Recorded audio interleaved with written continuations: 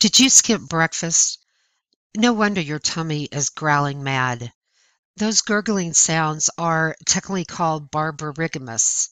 That's a word the ancient Greeks came up with, and it does a great job of expressing what a stomach growl might actually sound like in spoken form. Go ahead, say it out loud. In case you also skipped English class, it's what academics refer to as onomatopoeia. But back to your grumbling gut. What's the source of all that clamor?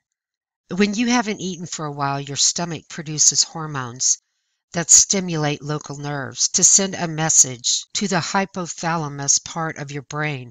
Basically, this is like the hunger light in your head switching from red to green. In turn, your brain sends a signal back down to the stomach that says, okay, then get ready to eat. The result? Muscular activity and a flow of acids and other digestive fluids in your stomach and intestines.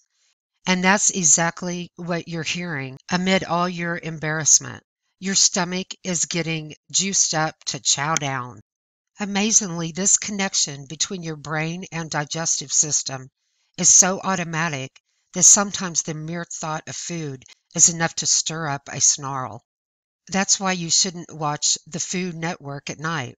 But truth be told, stomach growling can happen at any time, whether you're hungry or not. Often the sound is simply a sign of your digestive system at work, muscle contractions and digestive juices churning your last meal into a gooey mix and moving it down the intestinal path. It just so happens that the rumble of your tummy track gets a lot louder when there's not much in there to act as a muffler.